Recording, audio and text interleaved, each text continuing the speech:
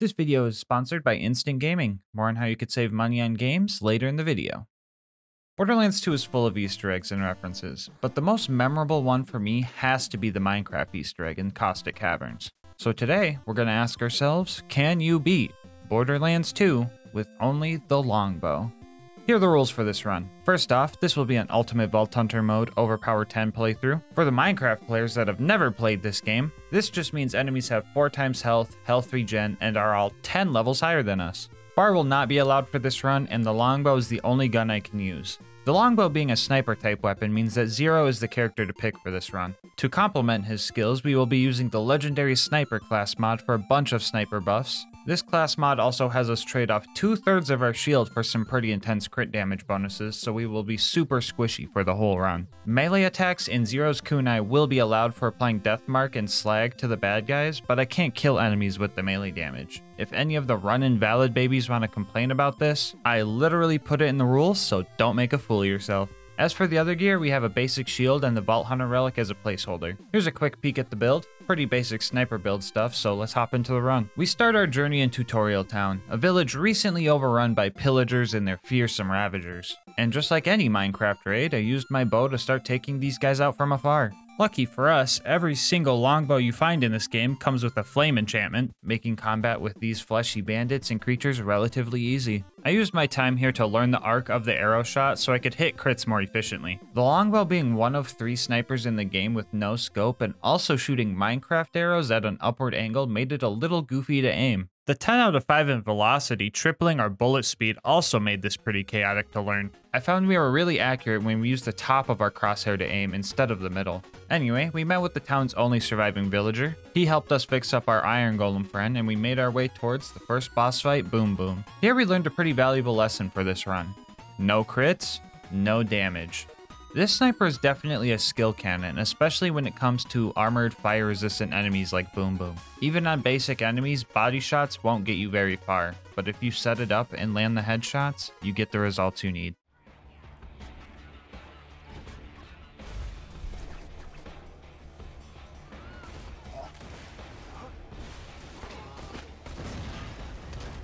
Oh god, that hurts, that hurts, that hurts, that hurts.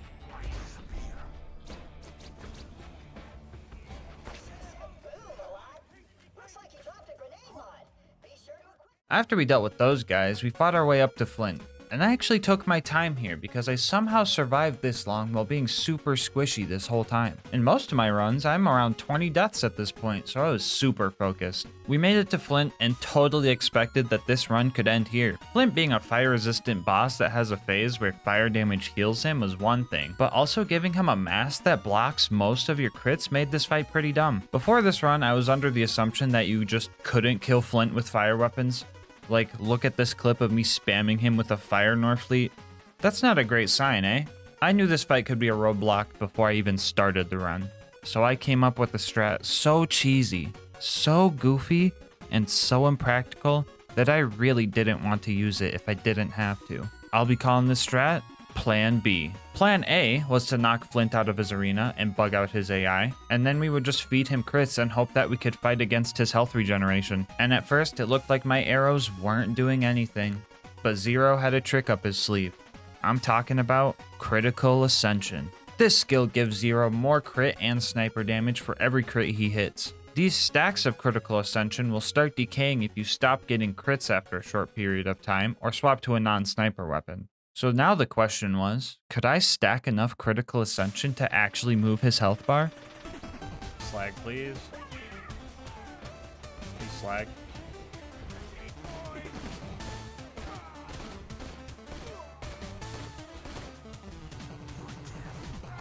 Oh? Oh, what the f? Oh, that was a grenade. We're good.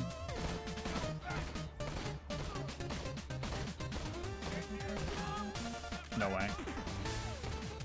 We have enough ammo, dude? We don't need slag. We don't even need slag. Oh my god.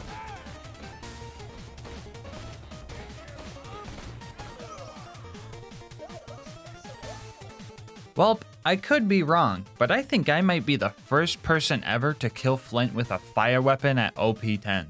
I was honestly really glad that that worked out. Looks like we're gonna have to save plan B for another run. Anyway, we got Claptrap's boat back, made it to 3 horns, used my Bullymong whispering skills, stole a car, made it villager color, hit door guy, changed my mind about the vehicle color, met Corporal Reese, sniped the crap out of a guy that stole his battery, made a snow golem to avenge the 20 bandits for Reese, and finally made it to Sanctuary. Alright, so we're going to be waiting for Private Jessup to open this door for a while, so now is a great time to tell you about how instant gaming can save you money on your next video game purchase. Picture this. All your homies get a new game and you see them over there having a blast, so you decide to get the game for yourself, but uh-oh, it's going to set you back 70 bucks?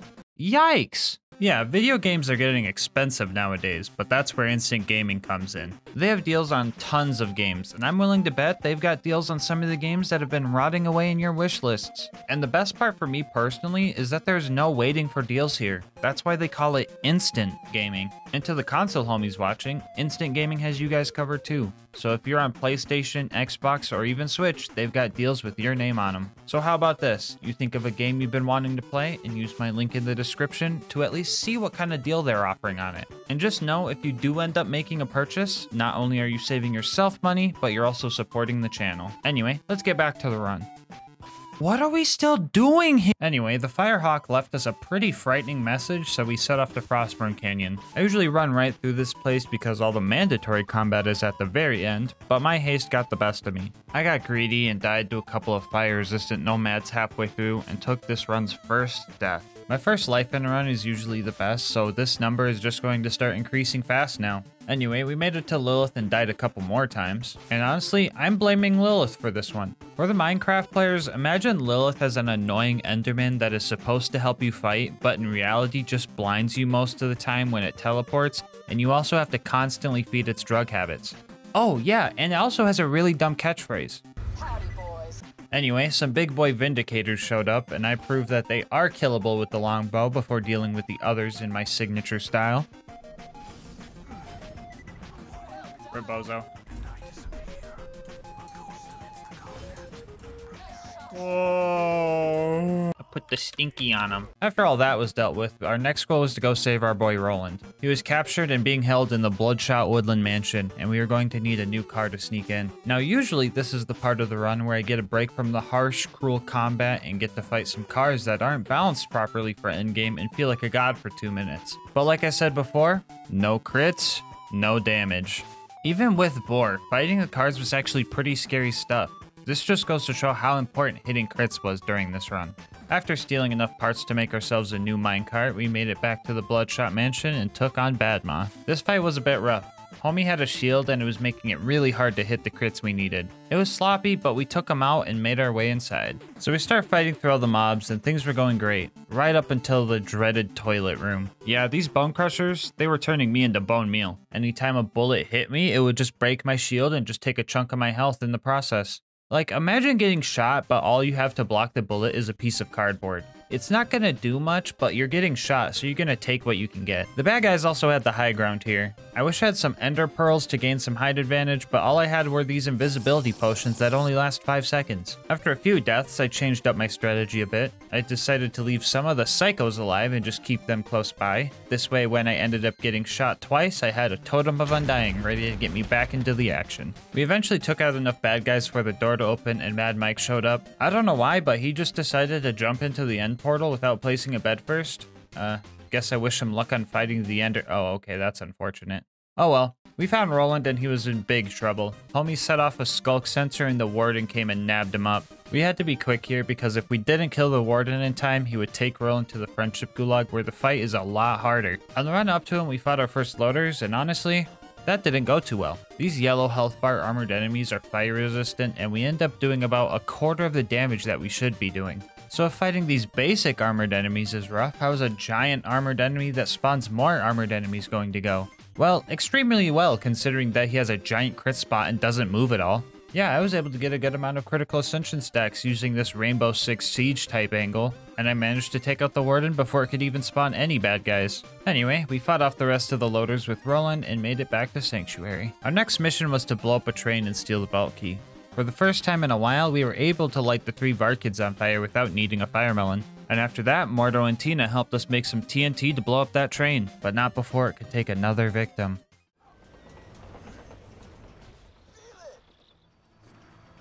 Okay, maybe a couple victims. Anyway, we started our fight with Wilhelm, and this fight was pretty rough. Between him spawning loaders and surveyors with no crit spots, he himself also hits pretty hard, so I had to initiate the gamer posture for this fight. Step 1 was to get the loaders dealt with. This would give me less to worry about and also help me build up some critical ascension stacks for Wilhelm himself. And after that, I would just target Wilhelm and try to fight against his shield being recharged. I tried to leave the surveyors alive in case I needed a second wind, but that wasn't a guarantee. No crits, no damage, so if I was going to kill one of these, I was going to have to hope they would line themselves up for a boar shot. For the Minecraft players, think of boar as the piercing enchantment, but the bullet doubles its damage every time it hits something. This skill can one-shot some enemies if their hurt boxes are overlapping because the damage just keeps stacking, so that was something we prayed for during the fight. This was actually a pretty close fight. I was running out of ammo towards the end of it. Gosh darn it, dude, I knew mending wasn't worth it. But we had plenty of critical ascension stacks, so we had just enough ammo to finish this fight. Anyway, we stole another battery for the city's shield system, but turns out it had a virus planted in it, and now Herobrine is hidden somewhere in Borderlands 2. I guess please leave a comment if you end up seeing him in the video. I'm kind of scared right now. Yeah, so Sanctuary turned into a giant end island and then disappeared. I forgot to place a bed up there, so now we need a new way to get home. I found a route through the fridge where all my other skeleton brethren live. Us bone boys need to stick together, so they didn't do me any harm as I passed through. We made it to the Outwash and found the beacon we needed to get back to Sanctuary. Only issue was an angry glow squid ate it, so we were gonna have to kill that thing. Our first attempt went pretty bad, and I thought this fight was gonna be tough. But then I came back, beamed it in the eyeballs, and killed it in like 5 seconds. Now that we had our beacon, all we needed to do was set it up and defend it. I didn't have 164 iron blocks to get any stat boosts, so when Jack moonshot 50 loaders at me, I was pretty much beat right there. After struggling my way through another 15 deaths, we were finally able to make it back home. Our next mission was to prep for the big bunker raid, and step 1 of that was getting Claptrap's upgrade from the preserve. We started trying to wound the loaders to get the front door open.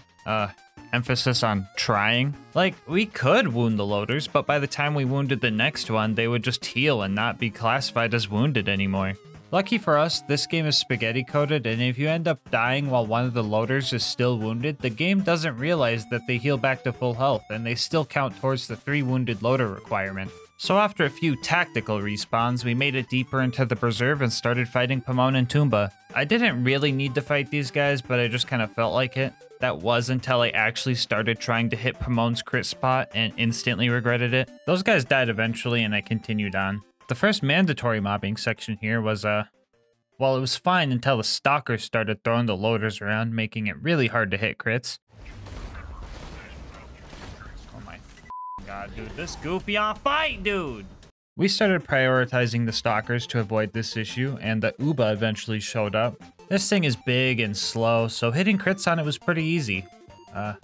Right up until both of his arms fell off and no longer had any crit spots. Honestly not sure why his eyeball is in a crit spot just like literally every other loader, ever. But at least these guys are one of the few enemies that don't have health regen. So we just had to be patient. But this still took a long time. Long enough that the loaders we previously killed hit their 25-minute respawn timer right as we were running out of ammo, so that was a bit scary. We managed to clutch up though and made our way to the loot dudes. Much like the baby zombies in Minecraft, you want to fight these guys one at a time because having 4 of them on you would be pretty bad. I think our gear had looting on it because this time around we got 3 legendaries, a Logan's gun, a Shred-a-Fire, and a Maggie. Pretty good haul. Which reminds me, if you want any of this cool loot or to try this challenge for yourself, I have the save file on my Discord server, link in the description if you want to join. After that, it was pretty much a straight shot to Bloodwing. Uh-oh. Wolves, my sworn enemy. Anyway, after losing a few ribs, we made it to Bloodwing. So this fight had the potential to be pretty tough, because it's a 3-phase fight where she goes through fire, shock, and corrosive phases. During my last run where I was tied to a gun lock to one element, this fight took a long time because that last corrosive phase had so much damage reduction. Lucky for us in this fight, we take on the fire phase first, so all the pressure isn't built up to the last phase. We could die during this fight and it wouldn't be a big deal since the first phase is the only one to worry about. But honestly, we're getting ahead of ourselves and worrying too much.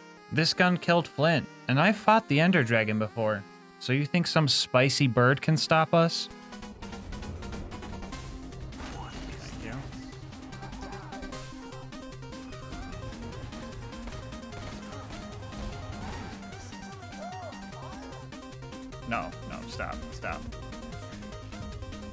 Please kill it. Please kill it. Thank you.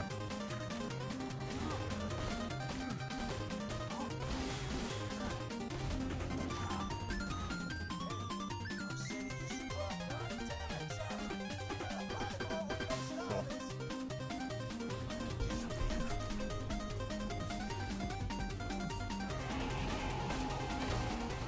Let's go.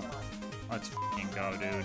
Alright guys, Bloodwing is starting to get bodied. I've got a feeling she won't back down easily though. Anyway, after stacking a bunch of critical ascension off of Bloodwing, we grabbed the Claptrap upgrade and made it back home. The next thing we needed for the bunker raid was Brick's air support, so we made our way to 1000 Cuts. And yeah, at this point the game just started falling apart. I think I tried to do that when I died. No.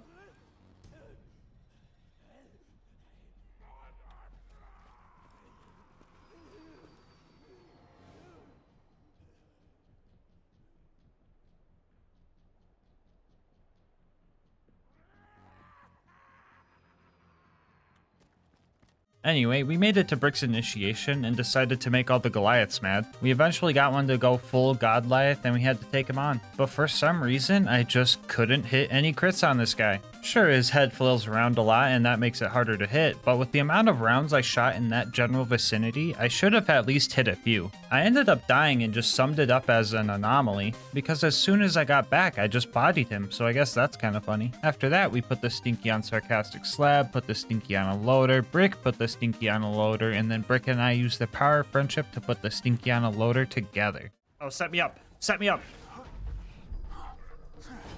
We now had Brick's air support backing us up, so all that was left was to go assassinate the Jack Double and steal his voice. We caught the Faker by surprise and filled his face with arrows before he had a chance to run away. We stole his watch and pressed a few buttons and made our way out of there. With all the tools we needed, we made our way up to the bunker. Claptrap snuck us in, and our first door was guarded by this toaster right here. Usually we just use our constructor displacement strat to get him to look at this wall so all of his missiles just hit the door, but this time we tricked it into looking the other way. That way we could hit its crit spot from over here and take it out efficiently. Our next target wouldn't be this easy though. Long-time viewers know about the issues with these baby turrets. These guys are fire resistant, don't have crit spots, and are fueled by Regeneration 2 potions.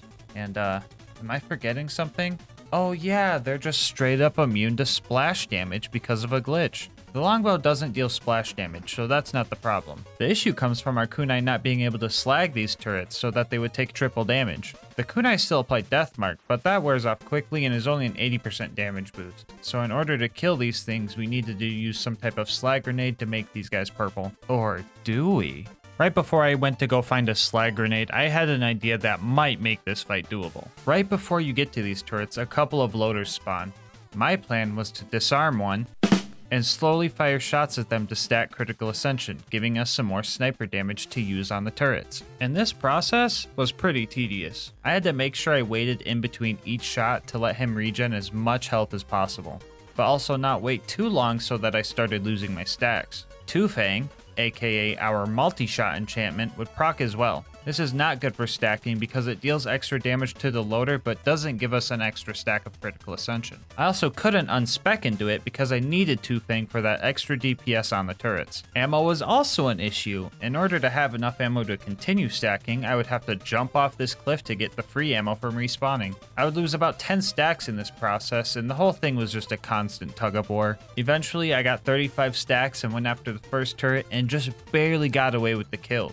And for the second one, I accidentally killed off my stacking loader, so that sucked. I didn't want to have to reset the map and fight both turrets again, but I noticed that this turret was level 89, which is the lowest possible level it could spawn at, so I tried to brute force it. For this to work, we were going to need Two Fang to proc more times than not. We were also going to have to utilize all 4 of our longbows. We could not waste any time reloading, so instead we decided to swap to our other 3 fully charged crossbows to have a chance at killing this cursed turret. And after like 10 attempts, we managed to pull it off. Oh my fucking god, dude. This game's stupid. Well, that only took 120 shots to handle. Let's see how many this giant toaster takes. Oh, like 15 maybe? That's cool and makes sense. And the last thing we need to do before the bunker fight was face McShooty. Oh! So we made it to the bunker and our objective was to blow up 11 giant turrets. And if the tiny ones went bad, you can only imagine that the big ones would be worse, right? Nope, they have a crit spot conveniently placed on the back of them. After that, it was time to fight the bunker, aka the greatest defense spot ever built. If some tiny turret ate up all of our ammo, I can only imagine that this fight was going to be impossible. Oh yeah. Alright, for the Minecraft players wondering what the heck just happened, this boss has multiple hurt boxes that overlap on each other. So if you know where to shoot this guy, Boar just lets the bullet get stuck, bouncing back and forth and practically one-shotting this boss. It leaves it at 1 health since it has to die in this spot, so I decided to finish him off with style.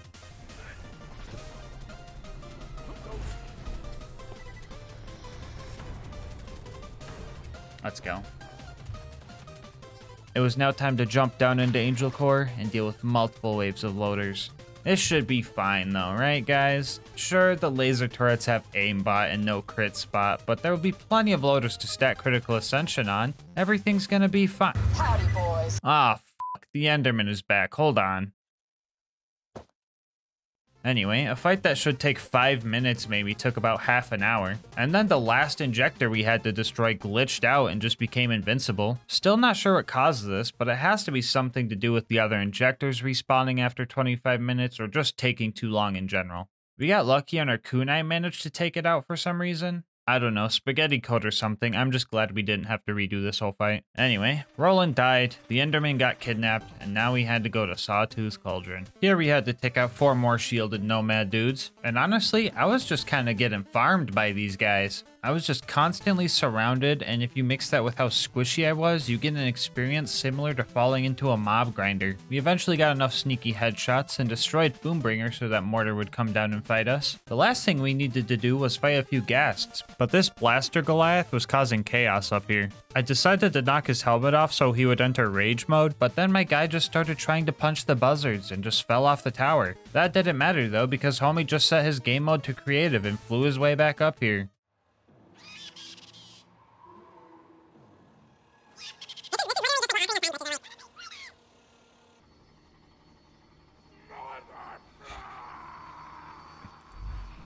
Round 2.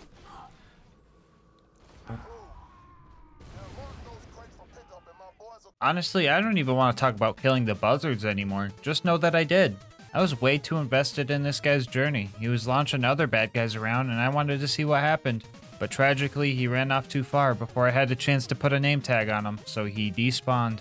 We'll miss you, Blaster Goliath. Anyway, we used the bombs we stole to get to the boneyard and spun a bunch of valves before crashing our car into a pipe and Tony Hawking the thing. We made it to the Badlands after that with the goal of sneaking in, getting the data we needed, and getting out. And if you thought I was gonna fight Saturn, the giant, tanky, fire-resistant, no crit spot having scary robot of death, yeah, right. This guy's optional. Maybe when skags fly. What the? Oh, come on, dude.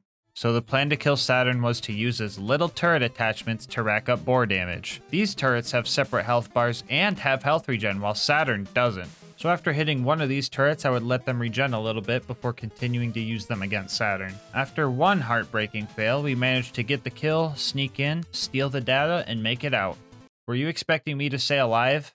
Well, that's your own fault. We were finally ready for the final stride towards the vault. Combat at the claptrap door was going to be pretty scary because super surveyors spawn. Normal surveyors are an issue because they don't have crit spots, and now imagine one that's 5 times tankier. The plan for these guys was to lure them into a trap by wounding other loaders and hoping we could slag them with kunai and just brute force it. Or, you know, it could just fly too close to another surveyor and just get bored. We managed to stack a good amount of critical ascension during this big fight, and that helped us finish it relatively well. After that, we did the parkour map known as Heroes Pass and made it to our fight with Jack. The first phase of this fight isn't anything too special, but when Jack's shield breaks, 2 things happen that could cause some issues.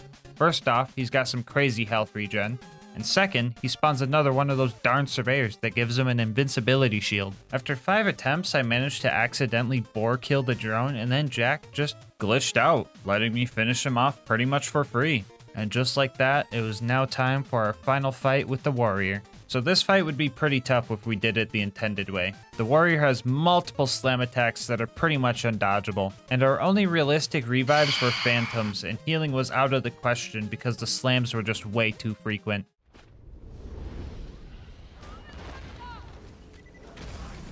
My Yeah, that's exactly what I'm talking about. I'm literally getting comboed in the air. I'm getting juggled.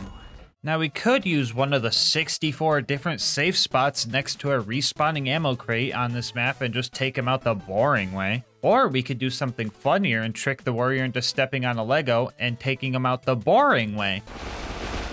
As the warrior sat there with 1 HP left to spare, we set ourselves up and ended this run.